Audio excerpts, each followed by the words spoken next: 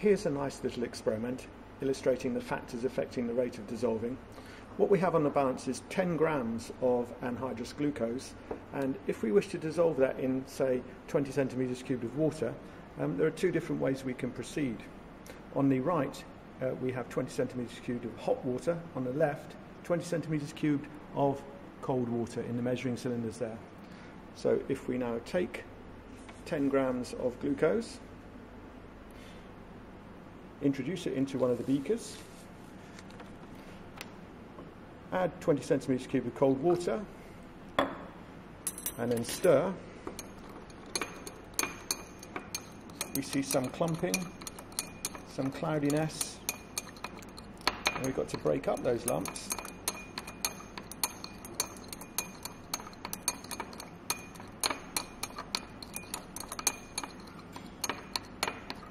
And it's not the best dissolving process that we could hope for.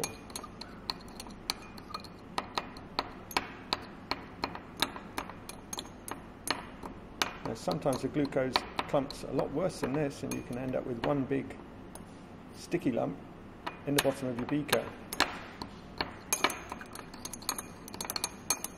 But the cold water is certainly not facilitating the dissolving process, even though we're stirring.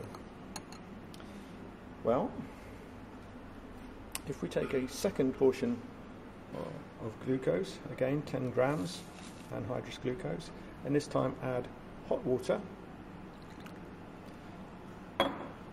commence stirring. You see again we've got a few lumps in the bottom, but they're far quicker in dispersing and dissolving in the hot water there. So clumping not nearly as much of a problem, and the whole process over in a very short time indeed. So in order to get our glucose to dissolve,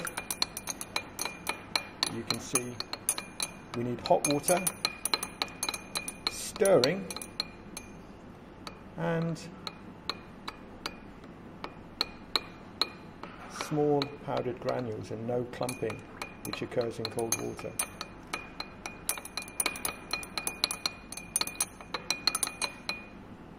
Just those last few specks to go.